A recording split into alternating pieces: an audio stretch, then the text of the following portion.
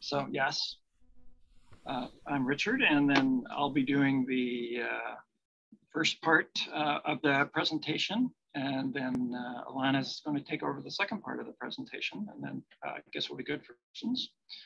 All right, just so to kind of introduce the topic, we're going to talk about as a kind of a case study, this particular insect that's before you. This is called the power chic skipperling.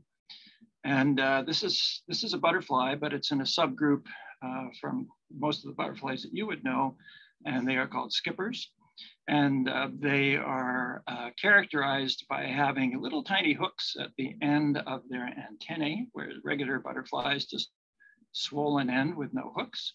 And these skippers are generally more heavily bodied and quite hairy, as you can see in this one. And they're the certainly only members of the butterfly group family that can actually split their wings, their front wings from their back wings. So in this case, you see this power chic skipperling, and she has put her forewings straight up and her hind wings can go out horizontally. And I think the other thing you notice that she's really, really cute. So that's one of the reasons we love working on these types of things. So we're going to talk about this particular species and approach. How do you manage an endangered species when you really have limited knowledge of its life history, its biology, ecology, and the habitats that it prefers to breed in? So we'll just jump right into it. So we have here really a situation where we have a butterfly, Erisma power chic, that has been elevated to endangered status, both in here and the United States. It's now globally imperiled. But it was once a very common insect, and it was once very locally common, where you may find hundreds of individuals within a few hectares of habitat. And it was once found in 10 provinces, 10 provinces and states. And primarily decline really occurred. Usually we kind of classify it into the time period from probably the late 1880s to about the 1940s, 1950s, when we lost most of the tallgrass prairie in North America. And we only have a very small area left, and these are mostly in remnant patches and in protected areas, a lot of it. And then the population stabilized, and it was still quite abundant in the the stable remnants over the period from about 1970 to 2000. And then it suddenly started to drop again, and very precipitously. And so we're going to talk a little bit about that, and talk about how we can recover a species like this and hopefully sustain it for the long term.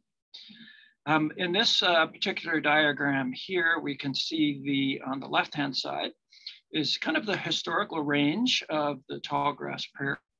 And the disappearance of the tallgrass prairie was so quick in North America due to colonization and the arrival of your settlement that we have a pretty good idea of where the tallgrass prairie was, but in some areas it disappeared so fast that it wasn't even documented. So on the right-hand side is what we think is probably the true range of power chic skipperling if we go back before the arrival of European settlers and the loss of the tallgrass prairie. So it was very abundant in a number of states. It could have even been in Missouri and even in Nebraska, and it probably was. But the best records we can find is this area here was the main focus of skipperling habitat. And I just bring to your attention the circle at the top here. This is the population we're going to be talking about this presentation. Okay, so the entire Canadian population is found in Manitoba, and the entire population is found in an area called the Tallgrass Prairie Preserve. It's the largest tallgrass prairie preserve in Canada, and it's about 6,000, pardon me, the original tallgrass prairie was around 6,000 square kilometers in Manitoba, And that's now been reduced to about 50 square kilometers since our most recent inventories, which were the late 1990s. And the Tallgrass Prairie Preserve is around 5,000 hectares. So that gives you an idea of the size of it. At the lowest point, we had about 50 individuals left in Canada, and that was about 3 years ago. And if you look at this map down on the lower left, the black dots plus the green dots represent populations of this species between about 1980 and 2000 that were robust. There was many individuals of those. Each one of those black dots, so we go through North Dakota, Minnesota, South Dakota, Iowa, Wisconsin, have now all been extirpated. There are no longer any viable populations there. By 2000, there was only 3 populations, one in Manitoba, one in a couple of prairie fens in southern Michigan, and one in Wisconsin. The site in Wisconsin has now been extirpated and has been negative for the last 10 years. So now we just have 2 populations left. And what you'll be seeing here is because this is an endemic tallgrass prairie species, it's tied directly to these habitats, that disturbance is a very important factor in the regulation and survival of the species. And you'll see that we'll talk about that quite a bit. Okay, so we've broken the talk into 2 components. I'm going to be dealing with the first component here. So a little bit about life history and habitat, food plants, climate change, and how important managing disturbance is to these habitats.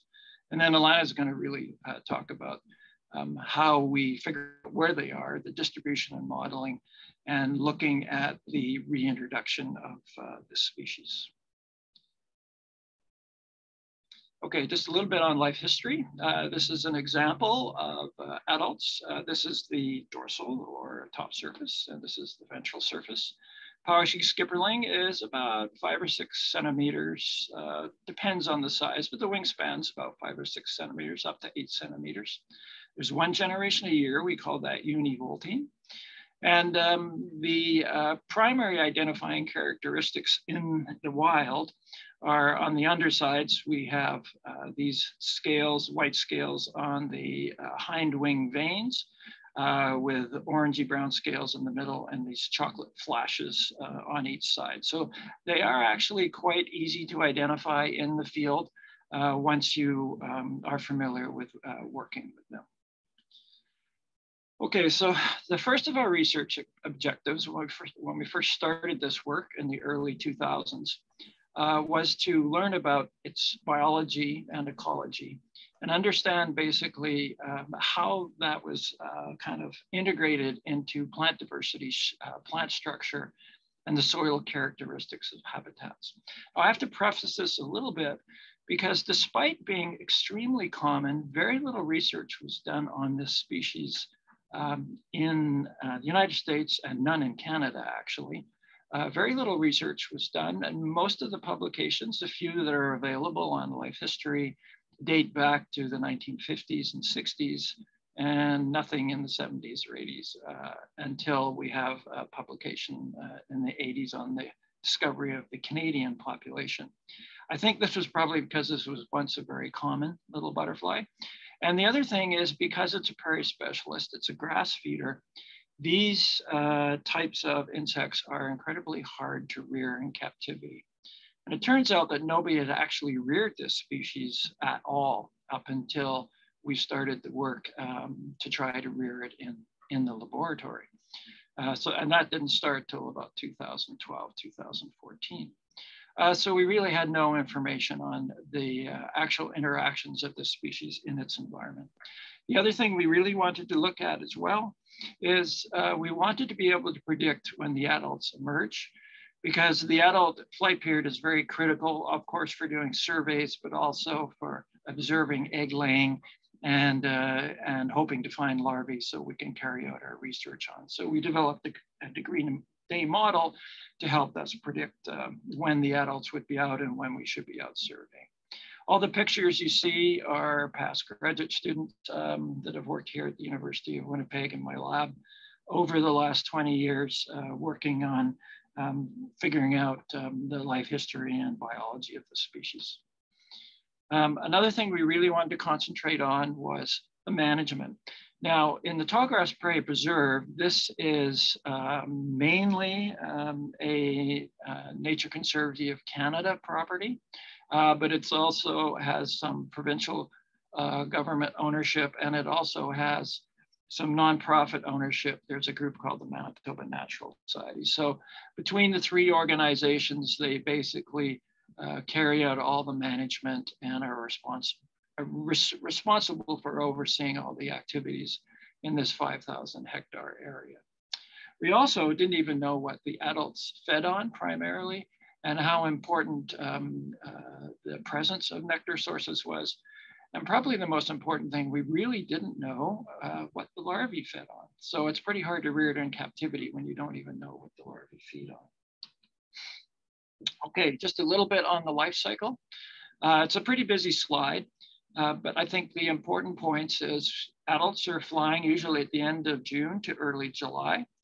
Mating occurs usually within the first few days of adult eclosion from the pupa.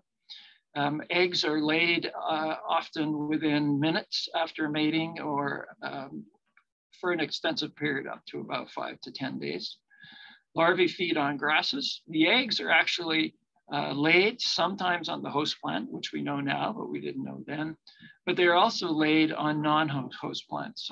And that's why when you look into the past publications on potential life history of this particular species, people would document host plants that were not host plants at all, but just where the larvae, the adults had laid the eggs. The larvae actually have to move off these and then seek their host plants. So when we started this work, we didn't know actually what the larvae fed on in the wild. Just a listing on the side here is different graduate students and publications of people that have been working both here and in the US. We have a large group of people, about 50 individuals within all the US states. We have the USDA Wildlife Service, we have the Canadian Federal Service, and then we have some universities and provincial people as well involved. So there's a working group, it's called the Poweshiek International Working Group. And we also have 2 zoos involved in this group. This group was formed in 2008 and has been working together ever since to recover this species in both Canada and the US. Once we reach end of August, beginning of September, the larvae will go into diapause. We're not even sure yet exactly which instar, but we think it's between 4th and 5th instar. Once in diapause, they spend the winter at the base of the host plant, in this case, a grass, under the snow, and then they break diapause. We think usually beginning to middle of May. They feed again, pupate in June, and then the cycle repeats. Okay, so we had some really basic questions that nobody had answered, well, they'd asked it, but they hadn't answered it before. So we wanted to compare different sites under different management regimes, and that could be grazing, mowing, or burning. We wanted to look at the plant diversity between site types, and also we wanted to look at if there's a correlation between the density of adults at each site and the plant diversity and structure and biomass as well. Succession occurs surprisingly quickly in something like the tallgrass prairie. You can think of forest succession, and you can see in the boreal forest, depending on where you're located and the species that you're working with, succession may continue over 100 years or 60 years. It really depends on the primary dominant tree species. But in something like the tallgrass prairie, succession occurs often in 5 to 10 years. You can have significant changes in the plant structure, the diversity, and the biomass. We had to figure out what the food plants were, adult nectar plants, and what would be an optimal burn, graze, or mow management approach. I'm not going to spend too much time on these slides. Suffice to say, one of the most important things we had to look at was soil and soil related parameters. And the reason we had to do this is a lot of these host plants, there's many, many species of grasses in the tallgrass prairie, and they grow in different conditions, different moisture conditions. They also require different micronutrients. So we can, in our early work, it quickly became obvious that certain grasses were growing in certain parts of the prairie. For example, compacted sites had, say, POA species were the dominant. In early burns, we had a different set of species. And then they were associated with different components of compaction, soil texture, and micronutrients. So we kind of had to tease all of this out. And in our early work, it became quite clear that power sheep skipperling really bred only in those sites and utilized those sites. It had a very particular diversity of plants and a suite of soil and soil-related parameters.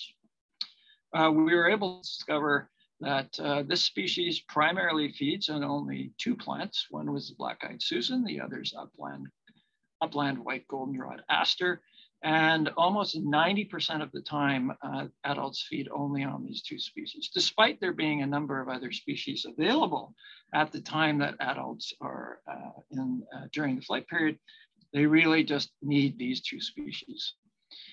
So for our initial results, going through the early 2000s, we found that short rotational burning is definitely not a good thing for a species like power sheep skipperling. Now, you kind of have to think that pre-colonization times, these prairies were exceptionally large, and you could have patch fires, and adults could easily colonize other areas or recolonize from non-burnt areas.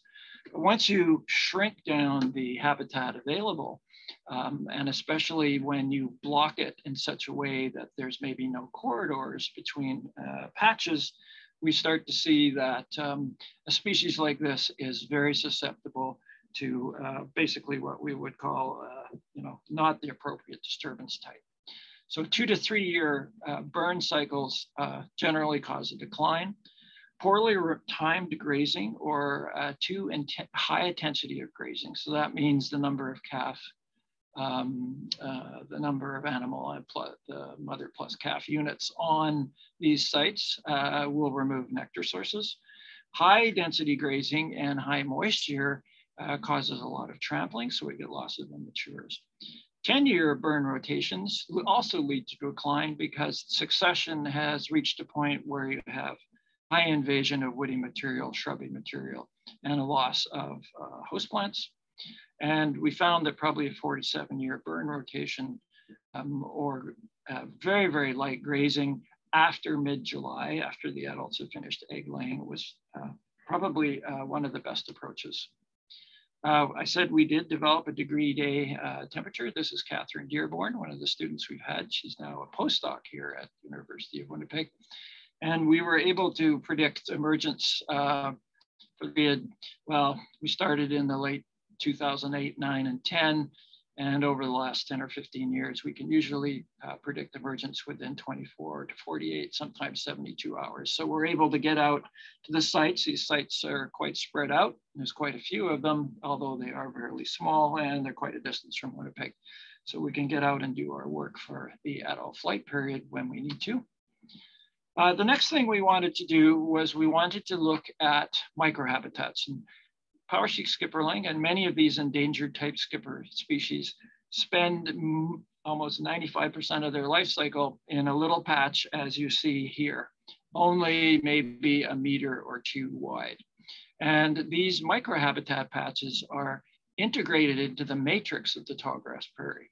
We wanted to be able to identify sites where we think that the microhabitat patches would be quite numerous, because if you're burning or if you're grazing, there needs to be an approach where certain sites are not damaged or are not grazed or not burnt. Maybe adjacent area that has some sites will be, but there can be some movement back and forth. So we worked quite stringently with a number of different students to classify all these microsites based on their vegetative, edaphic, and physical factors.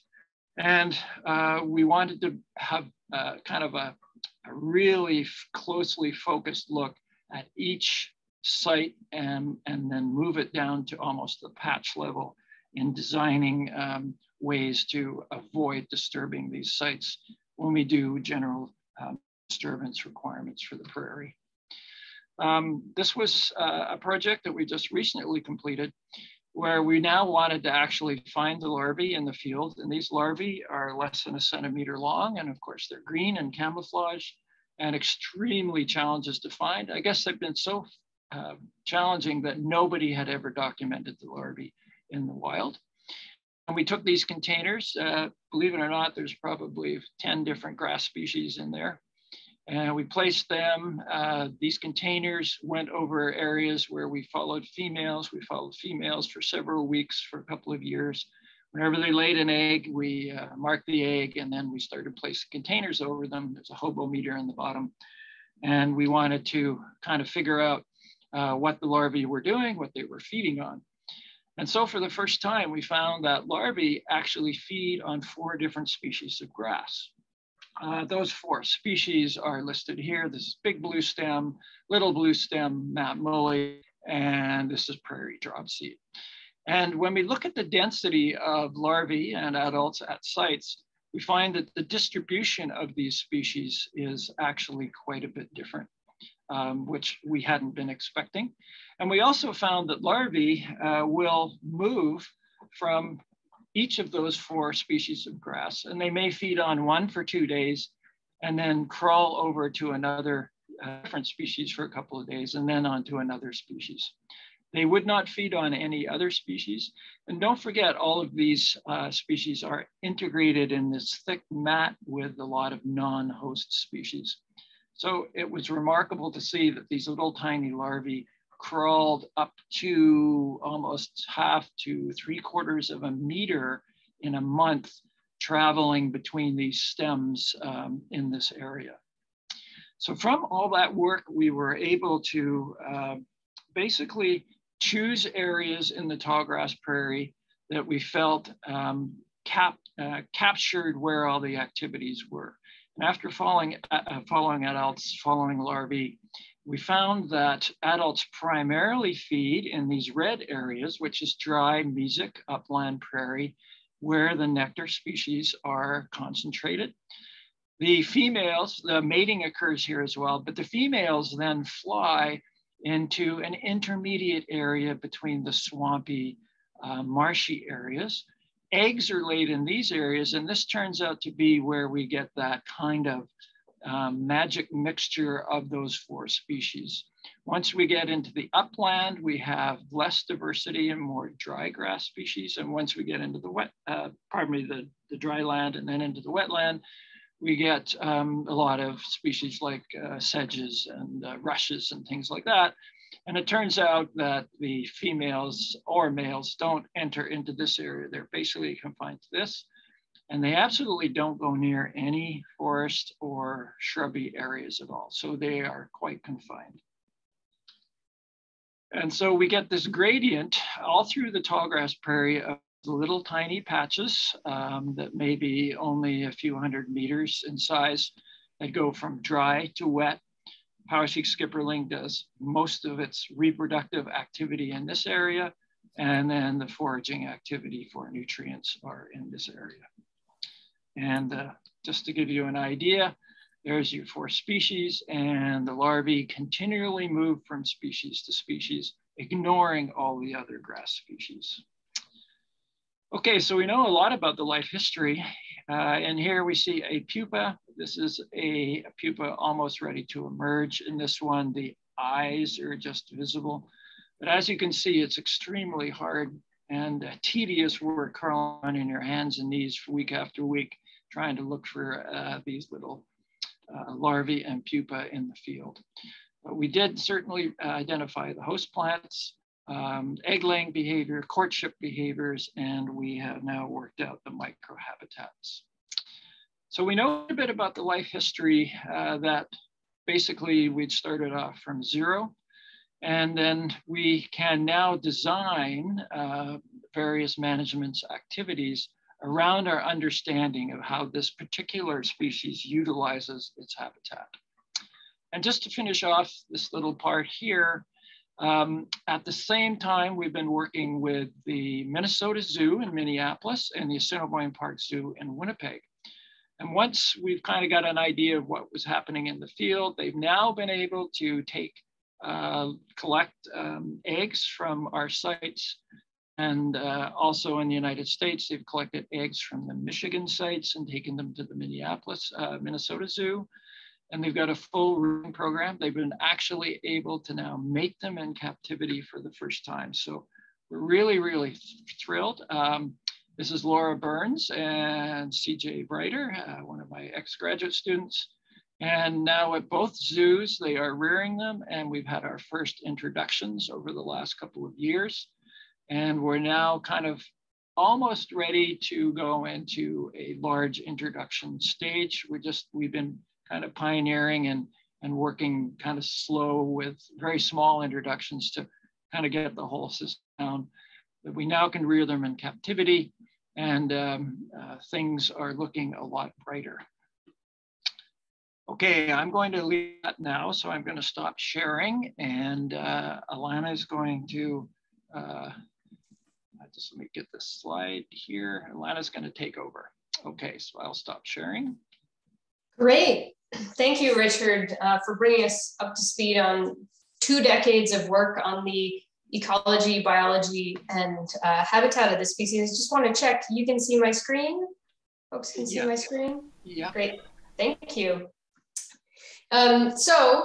As you may guess, I am related to Richard Westwood. I'm Alana Westwood at DAL in the School for Resource Environmental Studies here in Gedjebuktuk, also known as Halifax.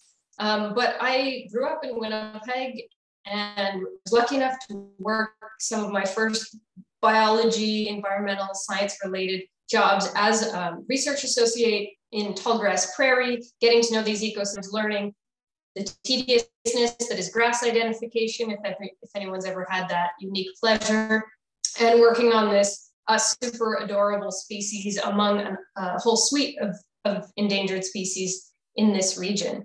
So, after these 2 decades of work that Richard and his lab has done, we now have knowledge of a good habitat for Powashiek skipperling, which is fantastic.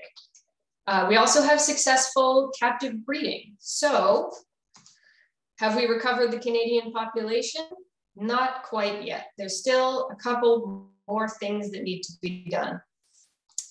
So what I'm going to talk to you about is this second piece. We know what the good habitat is. We understand the management regime that's needed.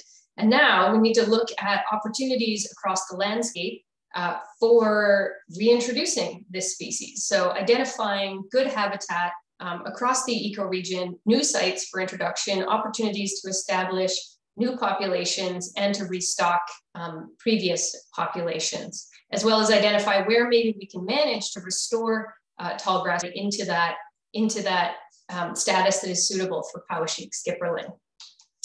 So that's the part that I'm going to share. Quick recap in case you zoned out over the last 20 minutes or so. So we're working with a critically imperiled population. We may have less than 50 individuals on the landscape. They're all in this one tallgrass prairie preserve, which are the white boxes in the middle of the screen at the bottom of this satellite map. And they're all in the same ecoregion. So you've probably encountered ecological classification. We have eco zones, ecoregions, ecosections. So they're all in the same ecoregion, what's called the Steinbach ecoregion. So if we're going to recover this species, we can't just have them in this small area. We need genetic diversity. We need more connectivity. So not only do we need to restock existing populations, we need to find locations to establish new populations. And we have to do it fast. One bad winter in Manitoba could finish the species because there's so few and because they're all in such a small area. So we need to be accurate with our selection of sites for these reintroduction management opportunities.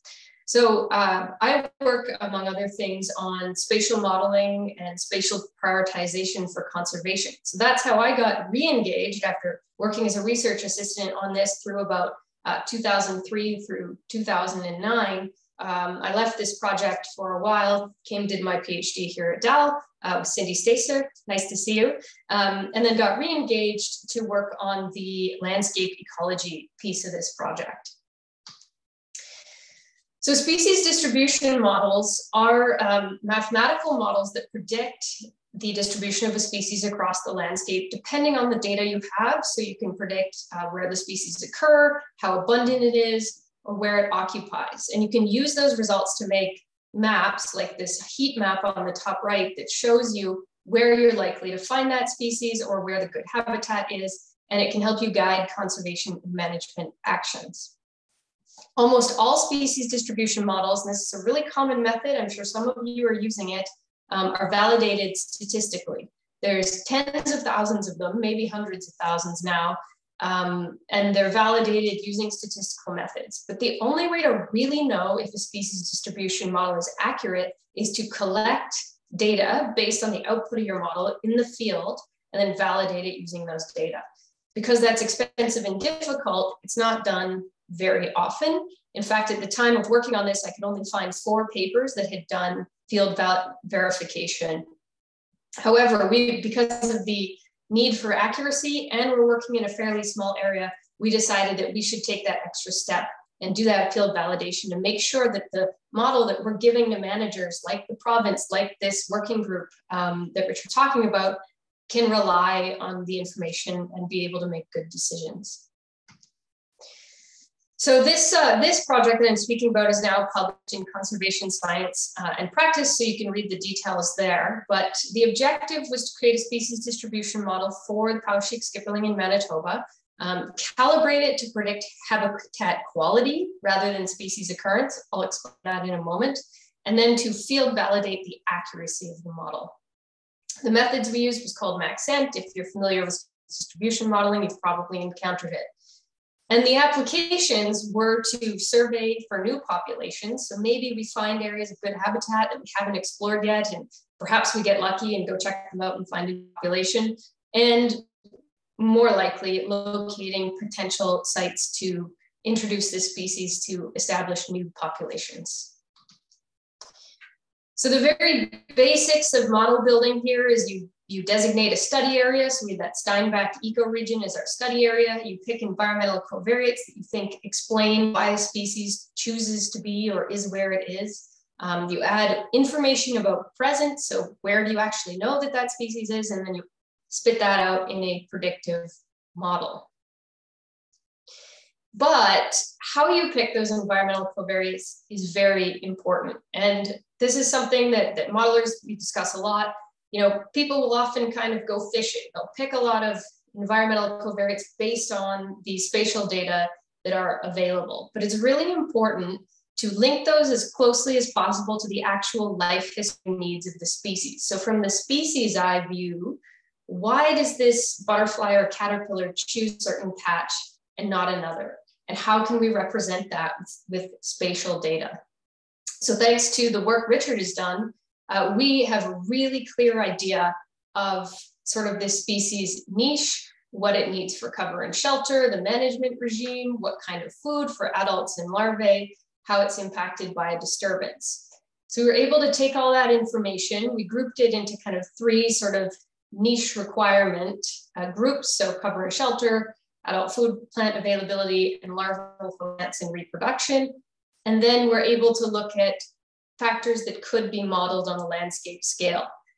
Ideally, would know the location of every stem of black-eyed Susan in the prairie and be able to put that into the model, but we don't. So we had to use proxy covariates at a landscape scale, like delineation of the borders of prairie ecosystems, moisture regimes, temperature regimes, soil type, that kind of thing. So ultimately, we had 3 kind of layer groups that went into the model for environmental covariates: land cover, microclimate, and disturbance. I won't explain all the details here, but overall, we were looking at, where is the prairie? What is the configuration and size and type of these patches? We wanted to look at vegetation height using LiDAR data, but we couldn't get the data for the full coverage of the area, so we couldn't use it. For microclimate, again, because these tiny patches are so important, we built insolation models. So how much energy is coming from the sun, soil type and soil drainage. Disturbance, we used distance to wetlands as a proxy for flood risk. We wanted to come up with more accurate proxies like a wetness index, but we weren't able to do so because the resolution of the data wasn't there. We also wanted to use years since burn, because as we know, that's very important for whether or not Powashiks can use that habitat.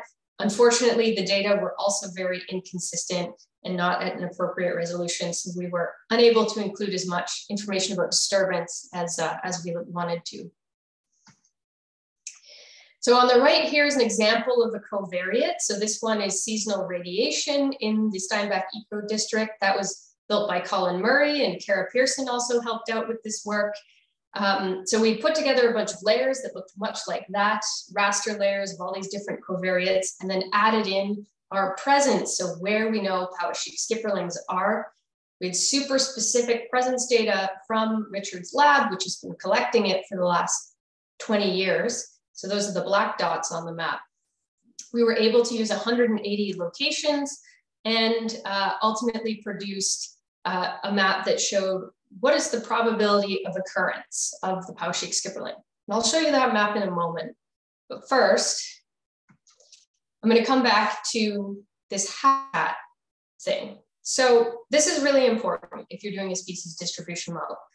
Probability of occurrence and habitat quality are not the same thing. Some people use the words species distribution model and habitat model or habitat suitability model as interchangeable, and this is a huge pet peeve of mine. They're not. So where a species might occur, habitat is good for that species may not necessarily be the same thing. In the case of the skipperling, we know where they all occur. Richard's lab has been literally following them around on hands and knees for decades. We know basically every individual in the population. So that's not so important. What's important is finding good habitat for management and reintroduction. So we had to calibrate the model. We had to change probability of occurrence, match that up against known habitat quality, and calibrate it to then predict habitat quality on the landscape. Former grad student of Richard's, Carrie-Anne Lafrance, helped us with this. She and Richard, who are both experts in tallgrass prairie and these species, developed a field rating system for habitat. So habitat quality was moved into 4 categories: excellent, good, medium, or poor, and had this really specific, extensive list for each category about what species are there, how wet is it, what does the physical landscape look like, how big is the prairie patch, how disturbed is it, are there host species there, are there nectar species there. So taking this new field rating system, which had been actually developed for a species like this, to my knowledge, in Manitoba, Carrie-Anne and Richard went out and walked through 1,451 30 by 30 meter areas in the tallgrass prairie. So every single square you see on these maps, and these are cutout maps of a much bigger area, was walked through by one of these two, and they counted, is this excellent, good, medium, or poor habitat? Then I took the probability of occurrence map, which is where might this species occur, and looked at for a threshold or a breakpoint. So Maxent modeling, species distribution modeling, when you're looking at occurrence, gives you an index. 0, the species is not at all likely to occur there. 1, the species is almost certainly going to occur there. So it's an index of 0 to 1. And when I calibrated that threshold, what I found was that habitat that was good or excellent in the field corresponded to a probability of occurrence 0.73 or higher, and habitat that was poor or medium was 0.73 or lower. So that gave us a breakpoint that I could then apply across the whole landscape, not just this little tallgrass prairie preserve. So something I probably should have mentioned is these squares that they went out to were all in tallgrass prairie preserve, where we know the species is. So looking at what's good habitat and not good habitat in that region. So once we were calibrated, I could then send them out even further across the whole ecoregion. So I was able to come up with expected habitat qualities. If it was that over that 0.73 threshold, I expected it to be good or excellent habitat. If it was below that 0.73 threshold in the model, I expected it to be poor or medium. So they were given 108 locations, all of these orange dots, all over the eco district, 200 kilometers by 150 kilometers, drove around. We kept them within 100 meters of a road or a trail so that, well, we weren't trespassing and you could make a visual without having to bushwhack too far. And then I was able to calculate from the field rating that Carrie-Anne and Richard did, how that matched up against the model for the entire ecoregion. So here's the model. Red areas are where you're likely to find power sheep skipperling. So you have a predicted probability of occurrence of greater than about 0.7, that's in red. Blue areas, you're almost certainly not going to find it. Predicted probability of occurrence is pretty close to 0. And then we have some in the middle. Ultimately, this whole eco district, less than 1% of it was above that 0.73 threshold. So that means less than 1% of this eco district had a good or excellent expected habitat quality class. Not amazing, but it includes a lot more areas than just the Tallgrass Prairie Preserve, which is basically all of the red area at the bottom. So it does give us some other places that we can look for good or excellent habitat. When we looked at the model performance statistically, we got a super great result, 0.98 for the area under the curve, which is probably a bit spurious. I'll talk about that in a moment. So we got a really high statistical validation number, but how did that pan out in terms of our field validation accuracy?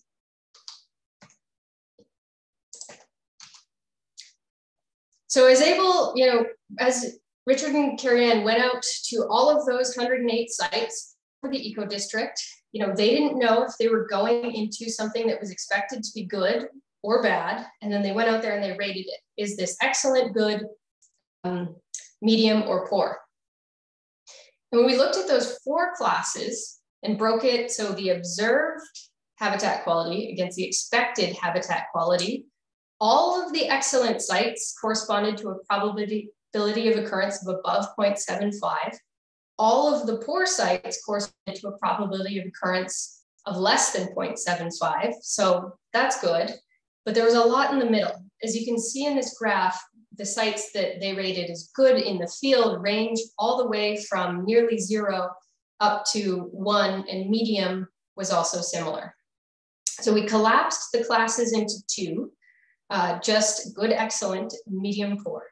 And overall, our accuracy of expected habitat quality class and observed habitat quality class was 83%, pretty good.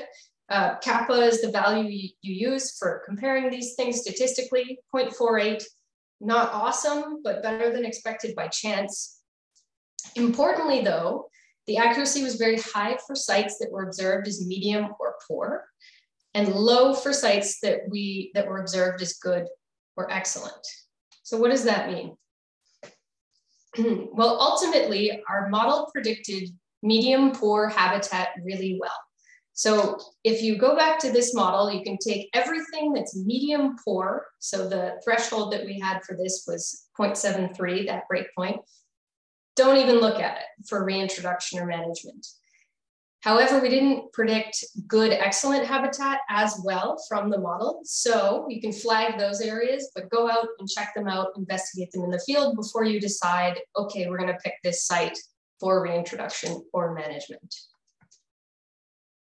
Our observed AUC, area under the curve, was 0.98 up to a maximum of 1. That's very high, sort of statistical accuracy is a way of interpreting that. That's likely inflated due to spatial autocorrelation because we're working in such a small area. And modelers have been saying we can't rely on these statistics because they don't pan out when you look at accuracy in the field. And our experience suggests that, our overall accuracy is only 83% compared to 98% for statistical accuracy. Although it was only 83%, when compared to those few other papers that looked at field validated accuracy. Ours was actually higher, so that was a nice little ego boost. So overall, I really want to echo calls from experts in the species distribution modeling field to try to validate your species distribution models whenever you can, especially if they're going to be used in the real world for conservation and management purposes, and especially if accuracy and speed are essential, like they are for this little butterfly. We'd like to do these models again once we have more information on disturbance and climate change. That information is coming. There's more data being collected. So that would help us generate hopefully an even more useful and accurate model. So where to now? Well, right now, you may remember Catherine Dearborn was introduced, former undergraduate in Richard's lab, now postdoc. She's taking this model approach and adapting it for another endangered prairie butterfly, the Dakota skipper. There's large scale releases planned for the Poweshiek skipperling for new habitats over the next 5 years in Canada and US. So our model will directly be used to help select some of those. Also, there's efforts going on, sort of rural policy efforts to identify critical habitat, and then ultimately refining these habitat management recommendations for both Poweshiek skipperling, and Richard's lab is also working intensively on the Dakota skipper. So thank you for listening. There's a lot of people that have funded and participated in this. It's been a huge project over several decades, and so many hands and so much time spent picking ticks off of ourselves in the tallgrass prairie. So thanks, and we are more than happy to take your questions.